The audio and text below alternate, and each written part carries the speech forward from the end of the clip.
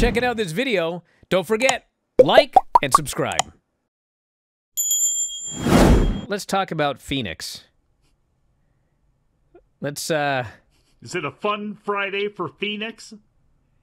If Rey Fenix's intentions are to go to WWE, it will be a while before that can happen. This from the front page of WrestlingObserver.com.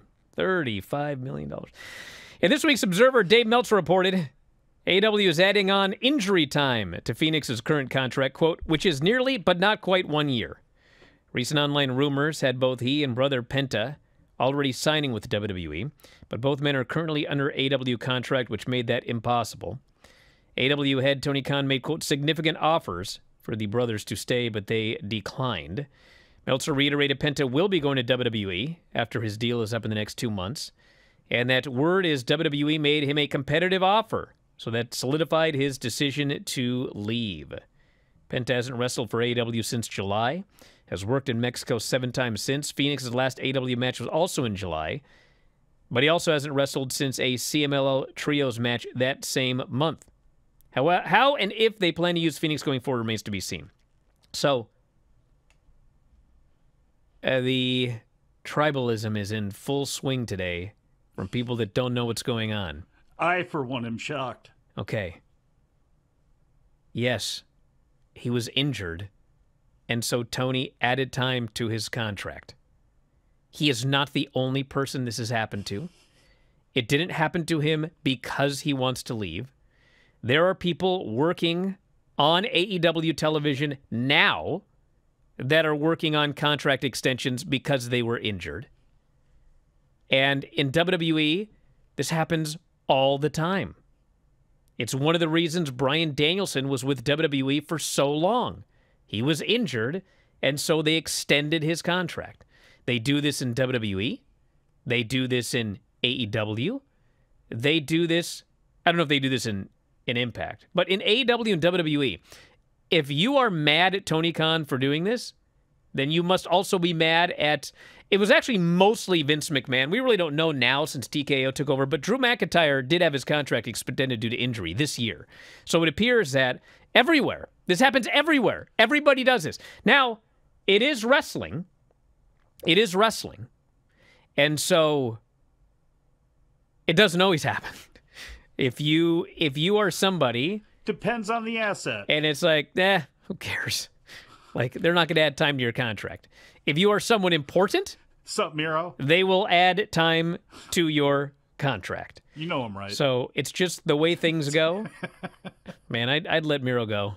Yes. I'd let him go. If you're that disgruntled or there's that much of an issue when it comes to creative and all that sort of stuff, and the person is going to be a headache or it's going to be a headache of an issue that is not going to change, then yes, I think there are ways where, look, I don't know if you buy some out or something. Whatever happens there, I think that should be part of the deal. But yes, you don't want to hand over an asset that easily. For what purpose other than your fandom? From what business point of view does that make sense? Taking your fandom out of it. If somebody can answer how that makes sense, again, because again, if the two sides are fine with working with each other or somebody is fine with sitting home and isn't going to raise a stink, what's the big deal? I mean, this has been standard practice for a long time. It's nothing new. And it's not only in pro wrestling either. Now, there is a question I have based on reading this story here. WWE made Penta a competitive offer. Well, how did they do that? He's under contract. Well, there you go. That's kind of weird. Well, that's another thing that happens on both sides, even though Tony Khan has talked a lot about WWE tampering, and there was Swerve, and there were all these people that once Vince lost power, you know, supposedly somebody from Triple H's side called and tried to offer deals and probably did that. Remember at the time everybody was all stirred up with Buddy Matthews, and we had this whole weird thing with, what's his name, House of Black, Alistair, you know, constantly cutting promos, and this was all at a time when Tony Khan was saying they are tampering. We're not hearing that with this case. And one of the reasons why I think is, even though that happens and that's an issue, The reality is there are liaisons. There are people that talk between sides, and people can express things, performers that is, to their current bosses that say, I want to get out of here. I do want to go over and do that. And so these things are going to happen, you know? And well, it's also possible. I have a theory. I'm not saying this happened, okay? But these guys also have the same agents. Let me throw that in there, too. It's not like, again... It's possible that he thought his contract had expired, and he spoke to WWE, and then he was told, actually, we're extending it for your injury time. You're not expired yet. So it is possible that in his mind, he thought he was free to talk and was later told, you actually are not. And there could also, again, depending on who negotiates these contracts, and I wouldn't think this would be in Phoenix's, but I could see it being in other people who are represented at a higher level or by different people, that there is a window that will come in before my 90 days or whatever it would be with the end of my contract, where there's a soft period where my agent or representation can reach out. There's no official offer that can be made, but I am allowed to test the waters in that time. You don't know if that's in there or not. SummerSlam is going to New York, New Jersey, East Rutherford at the MetLife Stadium, Saturday, August 2nd, Sunday, August 3rd. I won't be there. I was going to say, sorry. Your spot. I did that once. I will never do it again. That's just... You don't want to do it with the humidity, I will never do it again. No, I will not be there. Have fun. Extra ticket for somebody out there. Thank me later. Never go to Jersey again. There will be some changes, it says here. WrestlingObserver.com. To WWE NXT's presentation on the CW network. NXT makes its move to the CW starting with next Tuesday's premiere. Shawn Michaels confirmed, from a look and physical standpoint, WWE has some changes in store for NXT. Maybe some graphics?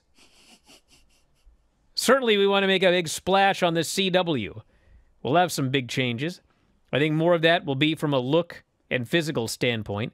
We will still be what NXT is, bringing some of the most talented, young, diverse athletes in all the nation, developing them into the WWE superstars of tomorrow. The hunger, the passion, it's always been the core value of NXT, is always going to be there. You know, I don't know what it is. There's a mystery here, okay? Oh, yeah? There's a mystery.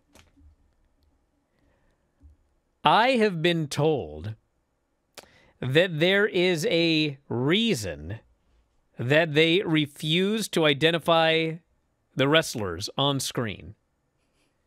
But they won't tell me what it is. And I don't think it's just to irritate me. There's like they got some cockamamie idea about why they can't do it. But let me tell you something. You need to do it. You identify everybody on the CW, put a graphic up for everybody backstage, and I will say it again, like I said it the other day, if you work for NXT, if you are a wrestler in NXT, if you haven't made NXT TV yet, say your own name. It is your responsibility. They are not going to do it for you. If you don't say your name, it could be weeks before your name is said on the program. So whoever you're talking to, get your name out there. Or you say, hey, Mike, and I'm gonna talk about this next story here. And when you respond, I want you to say, Bryan, and then continue on. Got it. I'll say your name, Mike. All right, Bryan. So this is the responsibility now of the wrestlers, okay? Yes. It's like you the wrestler. You are responsible for finding the hard cam, okay? We're not going to film, like, our job is to film you, but we're not going to do it. Like, you got to find the hard cam, brother. Red light. Yes. Even though we hire, like, you know, we got producers and directors and camera people. No, you must wrestle your match, but also you must be your own director. Find that hard cam. This is stupid. Do you understand me? Flat out stupid. But that's the way they operate, so it is your responsibility to identify yourself, whether you say it or whether you get your buddy to say it as you guys go back and forth. Thank you. You're welcome, I mean. If you're one of those wrestlers out there, what you throw back in Bryan's face is, man, you sound a lot like Dave telling you how to program your DVR I will. and being responsible That's for the different. overrun. That's different. Here's the thing. If somebody is not going to have a graphic on NXT, you're starting fresh with the CW in a lot of ways. Don't have them on. Don't have them on. Have them in the background in a locker room scene where you don't have to do something like that. If they're going to be a part of the show, then yes, go ahead and do that. But guess what? Only your best should be on NXT, and at least on NXT TV. And the first 2 weeks are going to set the tone for that show. So we'll see what they do. We'll see what the new graphics look like, all that sort of stuff. And we'll see if we find out a reason that they're messing with you. Because whatever this reason is, I have a feeling it will make you blow up, even if it's not directly to piss you off. Thank you for watching. Make sure you subscribe to the channel and click that notify button, and you'll never miss a video again.